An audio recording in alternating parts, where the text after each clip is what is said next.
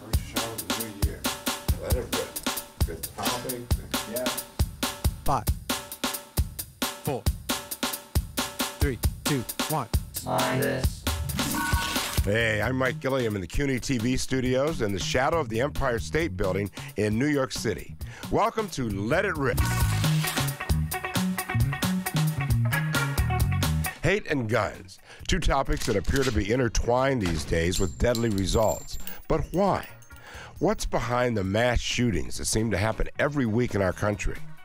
Why are things like the Charlottesville rally and the subsequent death of Heather Heyer at the hands of a white supremacist happening? And what would cause white men to march through the streets chanting, "Jews will not replace us"? Here to help us better understand what's driving the hate and the killing, we have two guests. Celinet Duran is an adjunct professor at John Jay College and co-author of Addressing the Myths of Terrorism in America. And we're also joined by human rights attorney and community activist Roger Wareham. Welcome to both of you. Thank you. Thank you. It seems we have a mass shooting in the United States almost every week, and often the shooter is targeting a particular group, whether it be immigrants or people of color. Now, is this a form of terrorism? Well, in my opinion, I would say yes, especially if we're looking at these perspectives where if we're seeing issues of intentionally targeting an entire group. How is that any different from if we were to look at this from the perspective of the Holocaust, where that was an intentional target of the Jewish people? If we were looking at this in terms of how we would look at state-sponsored terrorism, Vietnam, for example. So how is this any different if I am going out there and intentionally targeting an entire group on the sole basis of I hate you because of what you look like, because of what you represent, because you threaten white supremacy? Then absolutely that's terrorism. What do you think about that, Roger? I agree wholeheartedly with her.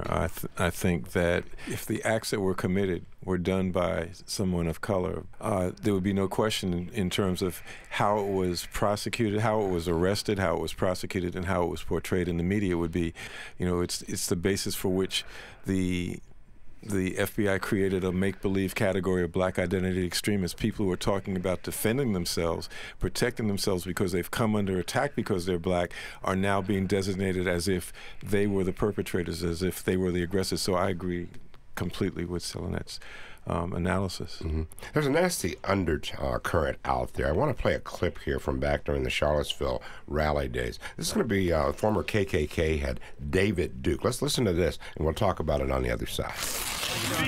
This represents a turning point for the people of this country. We are determined to take our country back. We're going to fulfill the promises of Donald Trump. That's what we believed in. That's why we voted for Donald Trump, because he said he's going to take our country back, and that's what we got to do. Now, a lot of people have said that President Trump has emboldened these people. What do you guys think about that?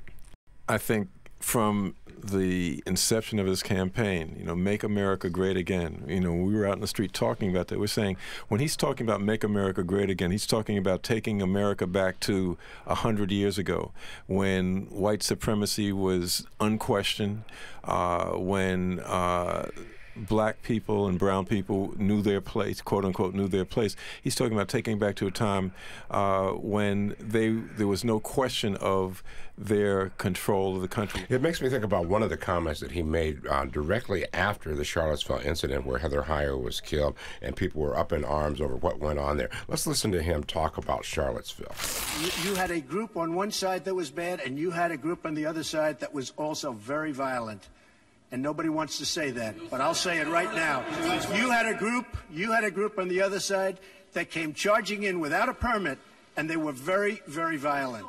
But not all of those people were neo-Nazis, believe me. Not all of those people were white supremacists by any stretch. Those people were also there because they wanted to protest the taking down of a statue, Robert E. Lee. Let's talk about terrorism and what it actually looks like and what your research says about that. So in our paper, Addressing the Myths of Terrorism, one of the colloquial myths that we looked at was this idea that post 9/11, the national rhetoric was that terrorism was predominantly Muslim, that it was perpetrated by foreign actors. In our research, we found that overwhelmingly, almost 90% of domestic terrorism in the United States for the last 27 years has been committed by white actors, predominantly white males, of national origin, so they are born here, they are American citizens. It is very rarely does it occur from this idea of the black identity extremists or jihadists, as we have coined them. Only about 18% of perpetrators were actually jihadist extremists. A lot of that has to do with the way that the media generates these instances. So we over-sensationalize these black swan events. Something like 9/11, something like the Pulse nightclub shooting, something even like Timothy McVeigh. These are events that are so rare, few and far between, but because if it bleeds, it leads, that's all you see coming across your screen. So if I'm living in Nebraska and CNN is showing me the San Bernardino shooters over and over and over again, that's all I'm going to see. So now Donald Trump, in his rhetoric, we saw him with the Muslim ban. He was, 3-4 days in office maybe, when he decided to do this travel ban based on data that I have no idea where the administration got that from, that this is where the majority of terrorism was coming from, when really the ban should have been in the heartland of America.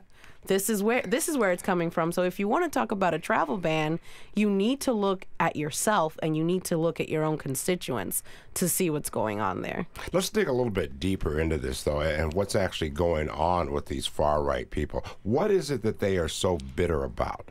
Well, obviously, they're now in a state where they feel that white identity, white supremacy is in danger. And they are so afraid to let go of the foothold that they have had. And this ironic ideal of we're taking the country back, which you brought up is a silly argument because it was never yours to begin with. So you're sitting here crying over property or an identity that you feel belongs to you, when the fact is you stole this from the indigenous people, and not just stole it, you massacred an entire people to be able to, for you to have something that you claim is now yours. We saw this a lot in the manifesto for the El Paso shooting, where everything is based on bringing America back to the righteousness or the greatness of white supremacy. And I always find it funny when I come across and people say, well, this is not what America is about. Oh, 100%. This is what America was built on.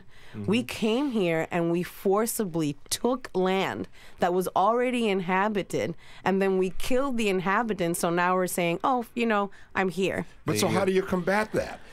Well, that's the thing. It's hard to. You can't. Yeah, I think shows like this, I think they stand reality on its head, and they when they say, well, this is not what America's about, it's precisely what America's about.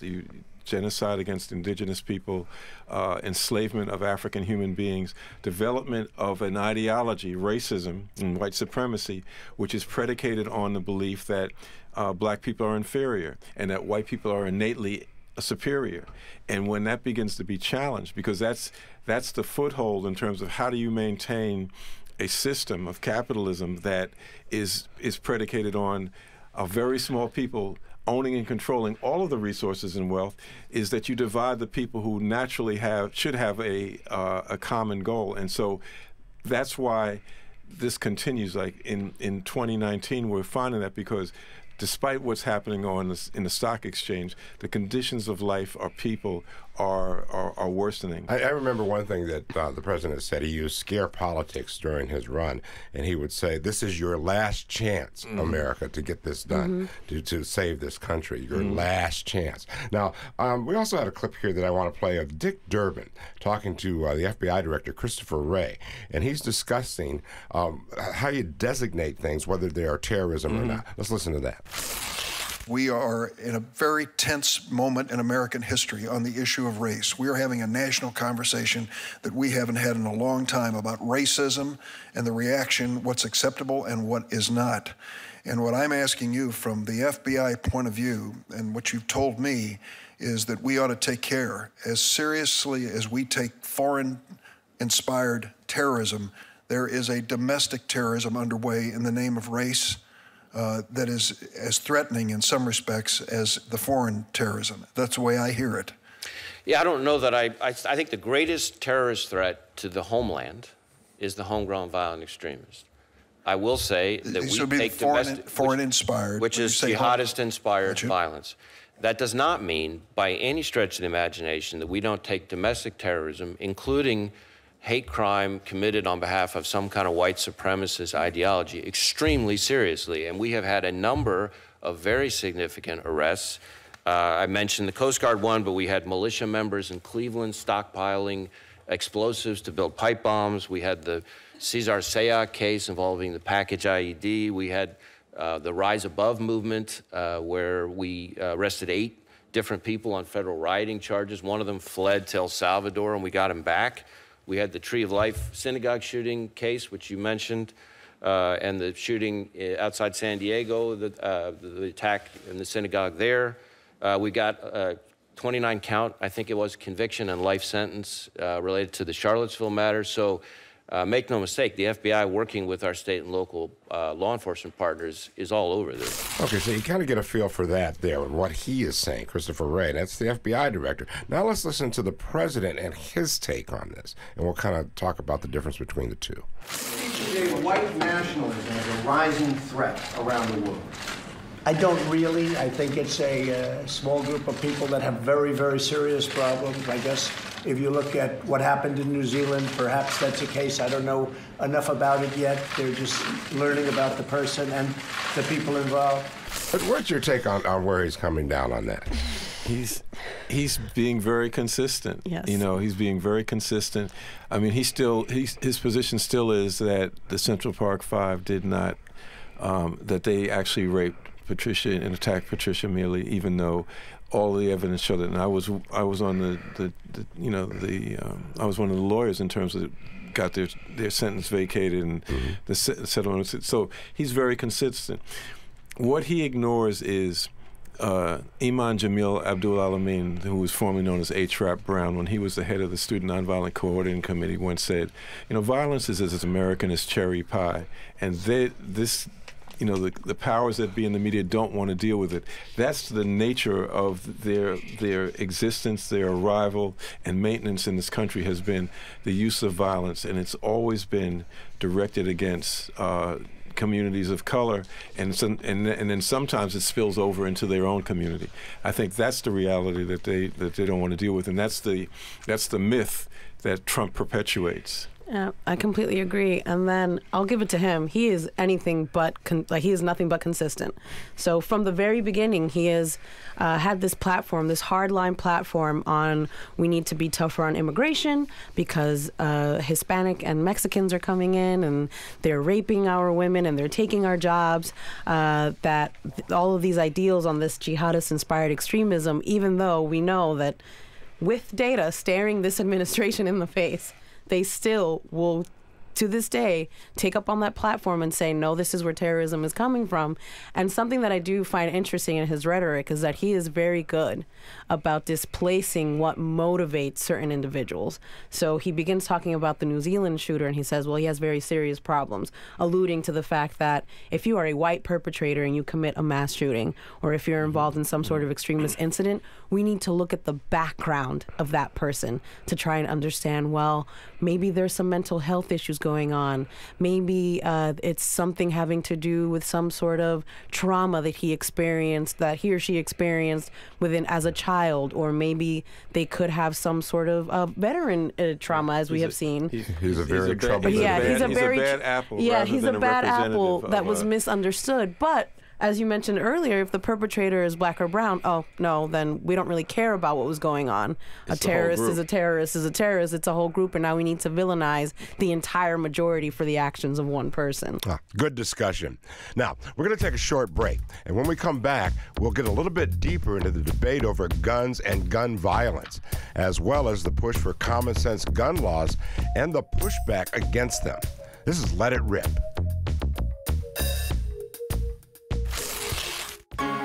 watching CUNY TV, the City University of New York.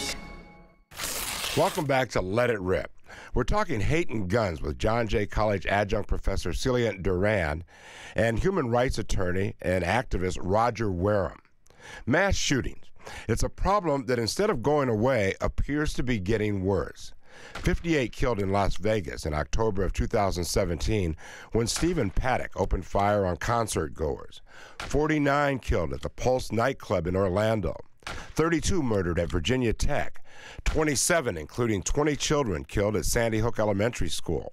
Another 25 and an unborn child killed when a gunman opens fire at a small church in Sutherland Springs, Texas. In August, 22 killed in a mass shooting at a Walmart in El Paso. 17 killed at Marjorie Stoneman Douglas High School in Parkland, Florida. 14 killed in San Bernardino. 13 at Columbine High School. 12 in Virginia Beach. Another 12 at the Borderline Bar and Grill in Thousand Oaks, California. The list just goes on and on. 12 killed at a screening of a Batman film in Aurora, Colorado. 11 more at the Tree of Life Synagogue in Pittsburgh. 10 at Santa Fe High School in Santa Fe, Texas. And Dylan Roof was convicted of killing 9 African-American parishioners at a church in Charleston, South Carolina.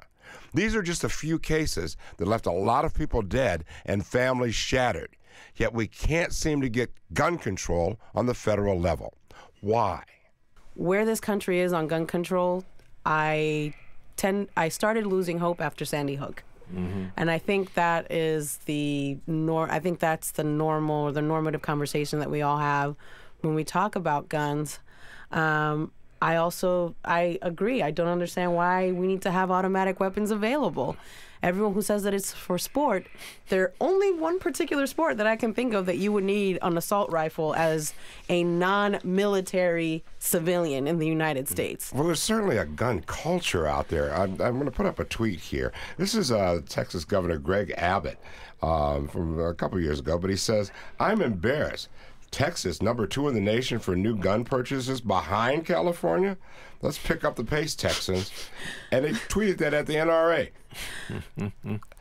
I mean, it just goes on and on. Ted Cruz, gun control doesn't work. Look at Chicago. Disarming law-abiding citizens isn't the answer. Stopping violent criminals, prosecuting and getting them off the street before they commit more violent crimes is the most effective way to reduce murder rates. Let's protect our citizens. Right. They underlying that is the appeal to racism and the view that white folks are threatened by black people running around with guns or brown people running around with guns, mm-hmm. which is not the norm, and that most violence committed in the black community is against black people, and in the brown community it's against people that they know, as opposed to the type of mass killings, just indiscriminate killings of strangers, which are committed, as Mr. Duran said, by mainly white males. Mm-hmm. A lot of people are also taking issue with this whole argument that crimes are being committed with guns, but it's people who are mentally ill that are doing that. Let's listen to Donald Trump here talk about that. But people have to remember, however, that there is a mental illness problem that has to be dealt with. It's not the gun that pulls the trigger. It's the person holding the gun. What do you think of that? So let's take this into consideration. Now that we are seeing overwhelmingly white perpetrators holding guns, now we want to have a national conversation on the relationship between mental illness and all of these mass shootings. Okay, I'll give you that. Where was the same conversation in relation to the generational trauma that we experience as black and brown people in our communities, and everything that we take on that when we were talking about gun problems when they were in the hands of black and brown citizens? So why is it that it's a mental health problem for one group, but just you are violent and need to be locked up and we need punitive punishments for another group? Dr. Megan Rainey, she says this is just wrong to go down that path. Right. The mass shootings that we're experiencing across the United States, the vast minority of them are committed by people with serious mental illness. About 20% of Americans across the country suffer from mental illness. And as you mentioned, they are far more likely to be victims of violence than perpetrators themselves. Where they're most at risk is risk of suicide. As you said, 2/3 of gun deaths across this country are suicides. And by labeling mass shootings as mental illness, we risk further stigmatizing the mentally ill, driving them away from treatment, increasing the rates of suicide, and also preventing us from making forward progress on this epidemic. And in common conversation, you'll hear people say, oh, that guy must have been crazy, right? It seems, quote unquote, crazy to go and shoot a lot of people. It's something that's been repeated over and over by the news media. About 40% of articles about mass shootings mention mental illness as a cause. It's something that we've come to believe as a nation, but the evidence does not support that link. It supports a link between substance use and mass shootings, a link between hatred and mass shootings, a link between prior violence and mass shootings, but not with mental illness. It's a diversion. It's a diversion to take the light off of its white supremacy, it's organized, and once again creating the atmosphere where folks know they have an out, that they can get away with it. So Trump is the the enabler in terms of the perpetuation of this and the continuation of this, and saying that it's all right. That's when he said down at Charlottesville, well, there's people on both sides. He doesn't want to deal, he won't address the question of that white nationalism is on the rise, that white nationalism is fascistic, that white nationalism is racist, and that white nationalism is a convenient diversion from the nature of the economy and its effects on the mass of people in the United States.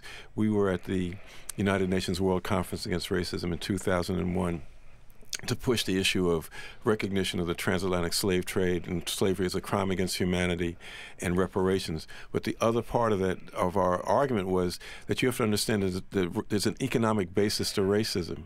That racism doesn't just exist as an aberration, there's an economic basis to it, and when you want to find when it's flaring up, it's tied to what's happening with the economy and its effect on people. And that's what Trump is the front for. Let's take our eyes off of that ball. One of the things that I've noticed, though, is that, 90% of the people in this country are for common sense gun control.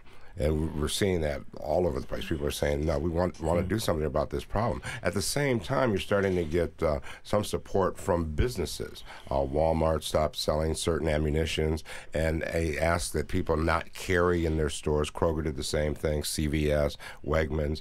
All of those things are starting to happen at this point. What is your reaction to that? Do you think that there's enough out there to move the Senate at this point, or do you think the NRA is just still too powerful? I mean, they tweeted at the NRA saying we need to get our numbers up for gun sales in Texas, directly following a second mass shooting.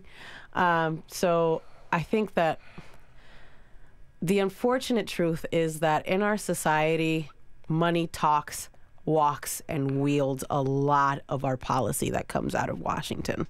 And with the NRA being the largest lobbying organization, it's going to be very difficult, regardless of how many businesses, how many individuals come out.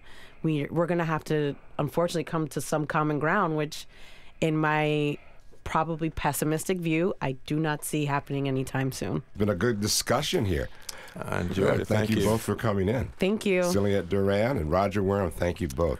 We're going to take another short break here, and I'll come back with some final thoughts. You're listening to Let It Rip.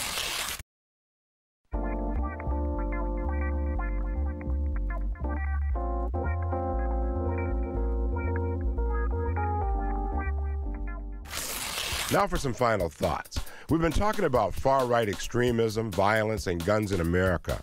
They're intertwined. And while the numbers of extremist attacks may not be greater than in years past, it does seem like we're hearing and seeing more from people who had operated in the shadows just a few years ago. And as far as mass shootings go, something has got to change. Just think for a moment about where you can go and not worry about your safety or an active shooter. The movies? No. They could shoot there. How about high school? No. A college campus? No. A concert? Think Las Vegas, and that was a country music concert. Going to church or a synagogue? That would be safe, right? Absolutely not. It seems mass shootings have touched every corner of our lives, but at the federal level, not much seems to be getting done to, at a minimum, enact laws that would require a background check to buy a gun or to ban assault-style weapons. It doesn't even seem like red flag laws will become the law of the land. There's a disconnect. The vast majority of Americans want common-sense gun laws enacted, but so far the Senate has failed to act and follow the will of the people. Every time it looks like there could be some sort of movement, it appears lawmakers and the president cave to the pressures brought by special interest groups like the National Rifle Association. Little kids should be able to go to school and not worry about being shot. Grandmothers should be able to go to church and pray without worrying about gun violence. You should be able to go to a concert or a movie and not worry that someone with a gun and a grudge is going to open fire. It's time for lawmakers to do everything possible to make our lives safer. And that, I think, is the bottom line. Safety trumps a person's right to bear arms. All we're asking for is a little common sense. I'm Mike Gilliam. We'll see you next time on Let It Rip.